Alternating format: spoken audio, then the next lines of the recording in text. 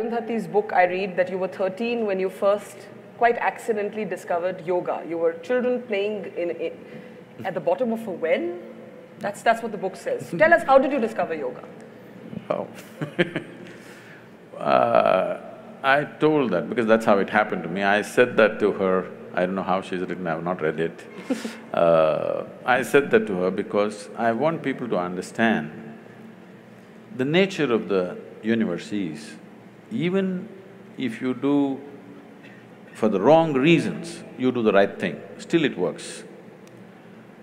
If you do the wrong thing, even for the right reasons, it still doesn't work. People need to understand this, because the whole world has invested on goodness.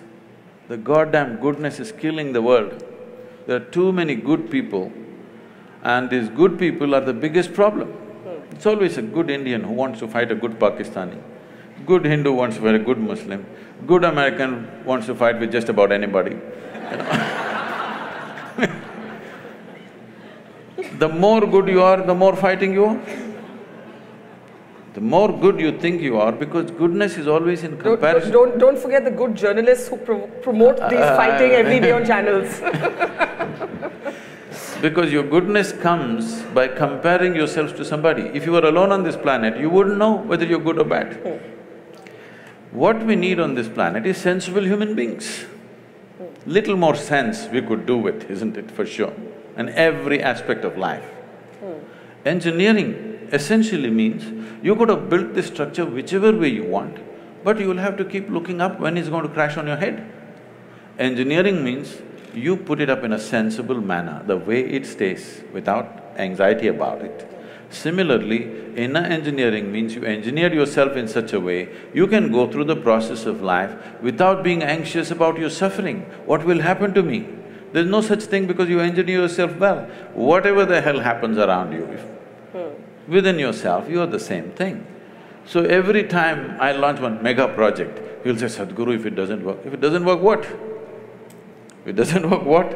If everything that I'm doing, if nothing works, I will still die blissfully. This is guaranteed.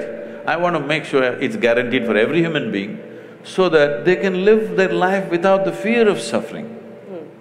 Right now, instead of seeing how suffering should go, people are busy romanticizing suffering.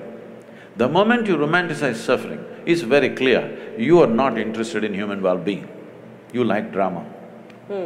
You've often spoke about how economic leaders are going to be the future of the world. You've been interacting with CEOs. It's rare to find a spiritual guru who's also quite openly capitalistic. Are you a capitalist? What is that?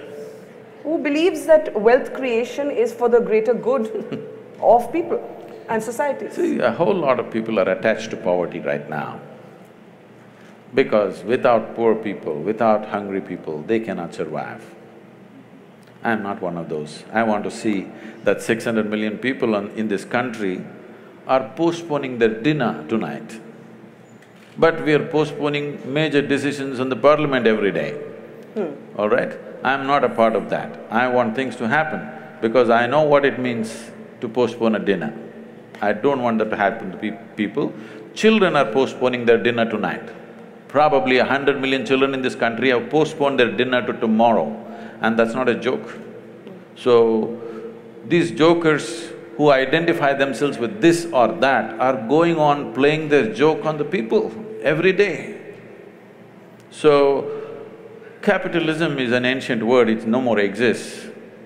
We are talking about a market economy. When only a few families had access to capital, it was capitalism. It is no more capitalism. And if you have a good idea and you know how to execute it, there is capital for everyone, all right?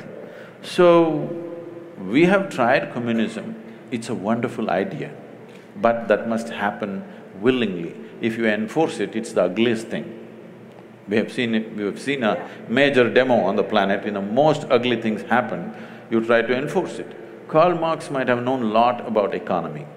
When I was 15, I was all gung-ho about Engels and Karl Marx and stuff. But he did not understand human nature. I realized that when I was 13, 14, I was all fired up, reading up all the communist literature from Russia But by the time I was 16, I realized these people don't understand what is human aspiration. Without understanding what's human aspiration, you try to build a society, you try to build a nation, it's a disaster, okay? Cruel disaster. But maybe it will work when really a country or a society is in total dumps. You have to force it out. When you have to force it out, it works. But after that, it won't work. In a way, if you come to the ashram, nearly 4,000 people are living in the ashram, well, you can say it's communist, but by willingness, it's not by, okay, I did so much, so I get so much, no. Everybody gets what they need. So this is not enforced, this is by choice. If by choice you're willing to share, how fantastic it is. But I have nothing, you have something, I want you to share, how ugly it is.